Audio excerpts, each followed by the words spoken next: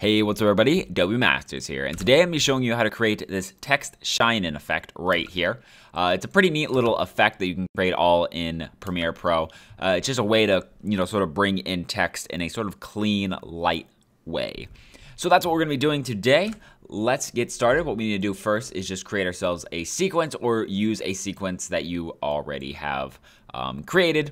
Then we need to drag in our footage. Any footage works for this.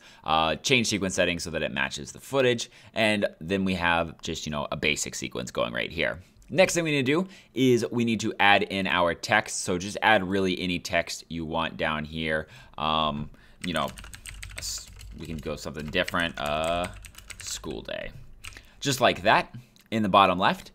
And then you can put this, like I said, anywhere because this is a completely customizable effect. I'm just going to put it in the bottom left because I think it looks best in the bottom left with the darker textures right here. Next, what we want to do is we need to actually create ourselves an adjustment layer. To do that, all you have to do is go down to this little new item button in the project sort of panel right here. Click on it and go up to adjustment layer and then click OK. It'll usually default to your sequence settings. Click OK on that. And then drag this on to your footage. The reason we need to use this adjustment layer is because we're actually going to need to put an effect on top of a layer, and this is sort of the best way to have something that we can put an effect onto. So now what we have is we have our footage, our text, and then our adjustment layer. So now we need to create our light. What we need to do is go into the effects down here in the bottom left. And we're going to search for something called lens flare. It is under video effects, generate, and then lens flare in the bottom left.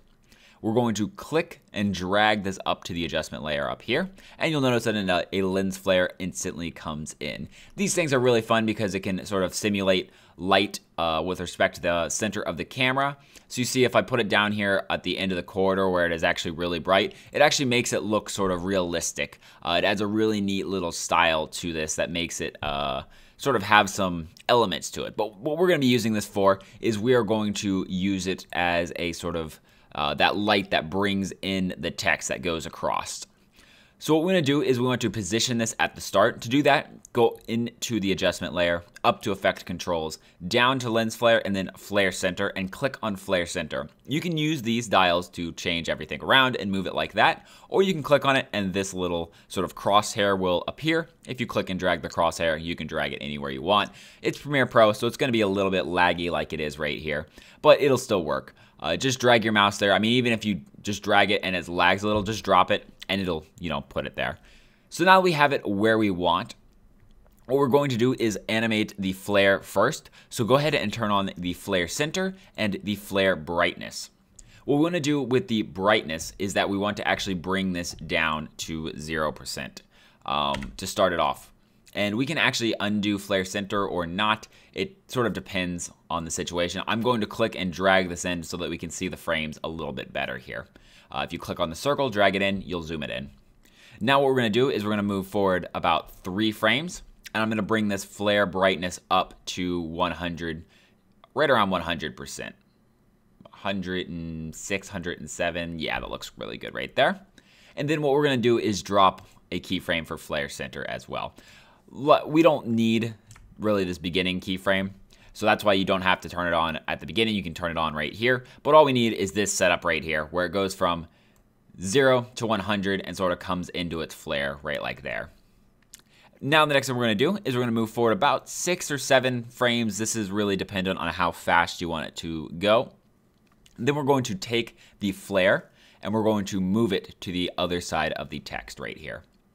So I'm going to click on flare center, grab this, and then just move it across. Position it like so. You may want to use these so that it's a direct across. Like you see that this one drifts down a little bit. So we might just want to use the X over here just to make sure that is a perfect left to right transition. Once we reach here, let's go ahead and drop a flare brightness keyframe as well by clicking this button, just so that we don't do a mistake in this next step, which is where we're going to move forward 1, 2, 3, and then we're going to bring the flare back down to 0.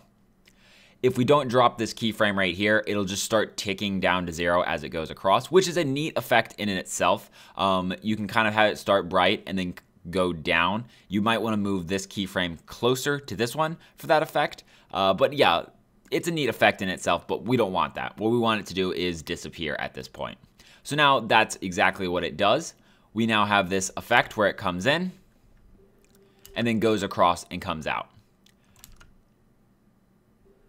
A very quick effect, like I said, if you want to make it longer, it's very, very simple. Just click this and drag it over a little bit. It'll make it just a little bit longer.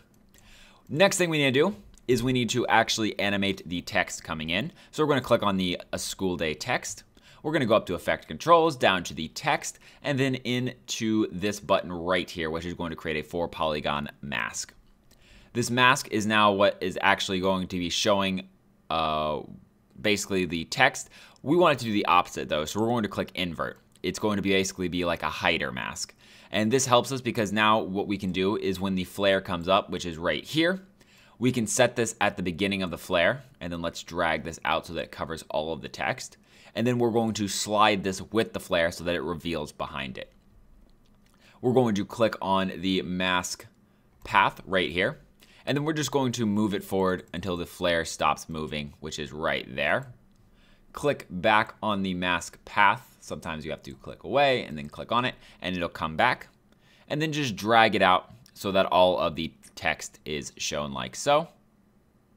And you want it to make sure that you line it up right here, because if you go this far over here or something like that, it'll actually jump. It won't be in line with the flare. But if we put the left edge with the flare both times, what it's going to do is it's just going to move with the flare. And so now we have basically the essentials of the effect right here. The light comes in and it just sort of brings in the text really fast, really clean, and it makes it look really good. And that is all you have to do to have this sort of flare in effect. It's a really simple effect. Just have to combine a couple of elements and you have this really neat transition for your text to come in. Gives it a little bit of a nice little kick, a little bit of a fun stylistic touch to it, and makes your video look a little bit more interesting, especially with the aesthetics of the lens flare sort of moving across really quick. The line of the flare here points your eyes towards the text, which is a lot of times a good thing to do if it's an important text and something that's going to set the scene up. Thanks everyone for joining me. If you have any questions or comments, go ahead and leave them in the comment section below on our website at adobemasters.net. If you want to see more videos similar to this one, go ahead and hit that subscribe button. I make a video every other day on Adobe related products. And until next time guys, see ya.